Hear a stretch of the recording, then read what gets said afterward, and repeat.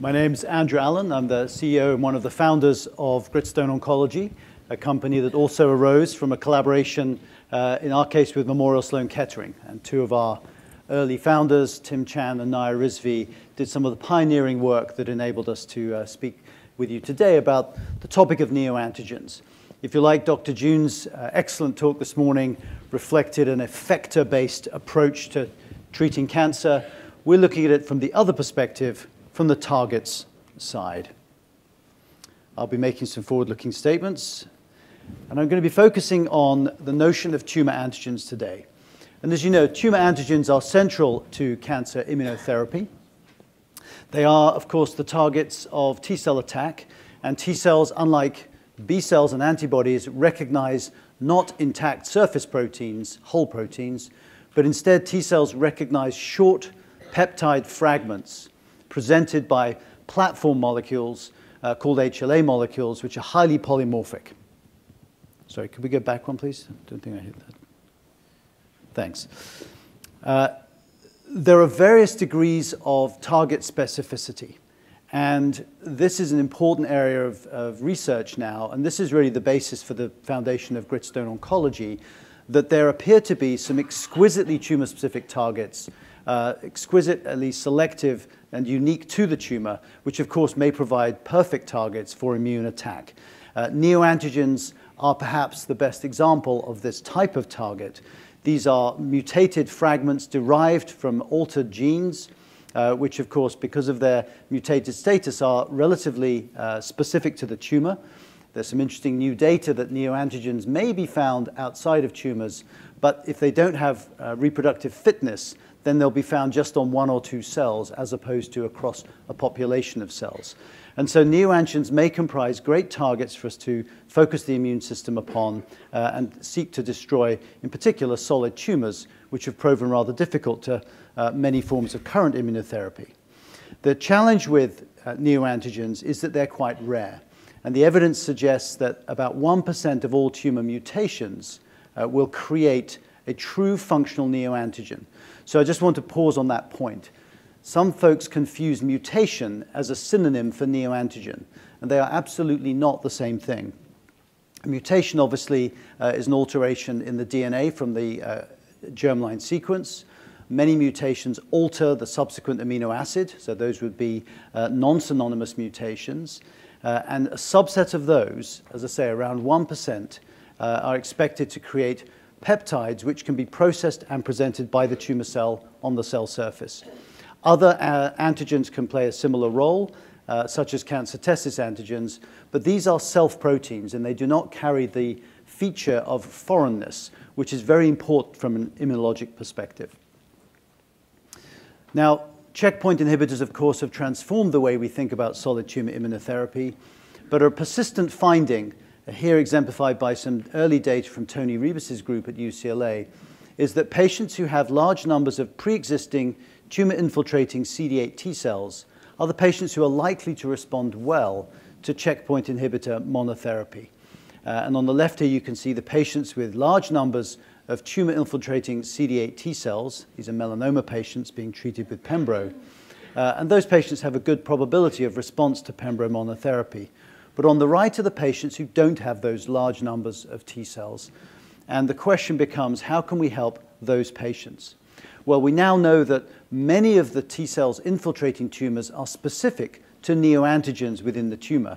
And Steve Rosenberg has done a lot of pioneering work to demonstrate that principle. And so the simple therapeutic hypothesis exists. If we can help patients generate de novo T cell responses against their tumor neoantigens, we may be able to augment the efficacy of checkpoint inhibitors. So to accomplish that, we need to do two simple things, exemplified here on a 2x2. So first of all, we need to accurately identify neoantigens from within the ocean of mutations, and then we need to elicit large numbers of neoantigen-specific T cells. And it's important to remember, at some level, immunotherapy is a numbers game. You need enough of the right types of T cells in order to see clinical benefit. So it's not enough just to elicit a modest T cell response. You need a sizable, probably CD8 polyfunctional T cell response to observe efficacy. So on that first dimension, prediction. This is a challenging problem, and the problem is exemplified in the cartoon on the left. Many mutations, and only a subset will make it to the surface of the tumor cell as a presented neoantigen. The field started using a tool called NetMHC, which focuses upon predictions of peptide HLA binding as a way of determining from within the many mutations which might be neoantigens. And that is an excellent tool developed by the Danes to predict HLA peptide binding, but it ignores a lot of the biology of protein processing and ultimate peptide presentation. And so it's unfit for purpose here with very low positive predictive value, as shown on the right. And so what we did was to take a technique developed in the 90s by Don Hunt and Vic Engelhardt called immunopeptidomics, where you isolate HLA-presented peptides off a tumor cell surface and sequence them by mass spectrometry.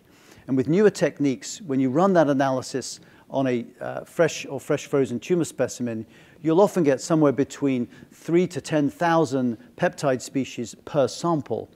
And by doing that analysis on hundreds of human tumor specimens, we were able to generate a training data set of human tumor HLA-presented peptides numbering in excess of 1 million peptides, and then train a machine learning model to be able to use simple DNA and RNA genomic features and predict with much better accuracy which of the mutations would be presented on the cell surface as a neoantigen.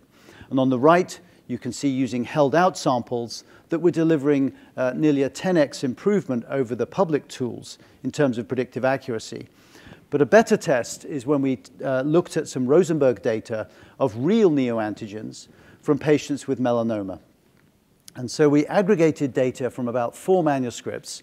One of these came from the Dutch NKI and Ton Schumacher's group, where they characterized neoantigens robustly using a totally orthogonal T-cell screening approach in vitro, looking for T-cell reactivity against all of the possible mutations within a patient's tumor. So this is a very robust way of identifying neoantigens. And we asked ourselves the question, if we were trying to make a neoantigen therapeutic, a vaccine for these patients, using just DNA information, would we have predicted accurately the neoantigens which were subsequently observed to be truly present within those tumors? And so using a model 10 neoantigen vaccine notion, we analyzed the DNA data from these patients and asked whether our predicted neoantigens would be the legitimate ones. And in the figure on the right, you can see the results of this analysis. So you can see on the bottom are the 12 patients that Rosenberg identified neoantigens in. And then we asked the question, if we made a 10 neoantigen product for each of these patients, would we have correctly included any of the observed truth of neoantigens? And you can see the tool that we developed is shown in blue, and that's the EDGE tool, and the public tool is shown in orange. And you can see that we're predicting, on average, around 2 neoantigens for 11 of the 12 patients versus the public tool's performance, which is clearly inferior in orange. Again, not because it's a bad tool, it's just not a tool that was developed for this job. So prediction seems to be something we can now do with adequate accuracy. Next slide, please. Now we need to immunize patients. Let's go to the next slide. And the question becomes, how can we generate large numbers of neoantigen-specific T cells in humans? And as Dr. June observed, infectious disease can teach us a lot about cancer immunotherapy. And so here we've taken some tricks from the infectious disease literature, where groups around the world focused upon malaria, Ebola, and HIV have converged upon a couple of tricks to try and drive strong CD8-specific T-cell responses. The first trick is that you put your antigens of interest into a viral vector. Perhaps not surprisingly, delivering antigens of interest within a viral vector system is a highly efficient way of eliciting a strong immune response, and particularly a T-cell response. And secondly, you prime with one vector, but you cannot give repeat doses because you'll get humoral immunity to that first vector. In our case, we use an adenovirus. And so you have to switch to a different vector system. And this is termed the heterologous prime boost. It appears to be the best-in-class way of generating large numbers of antigen-specific T cells, which are sustained over time. And that's believed to be an important attribute for effective cancer immunotherapy. The The work done around the world really has shown that the most effective priming vector is the adenovirus. And we and others use a chimpanzee adenovirus because it induces very strong T-cell responses, dominated by CD8, although including CD4.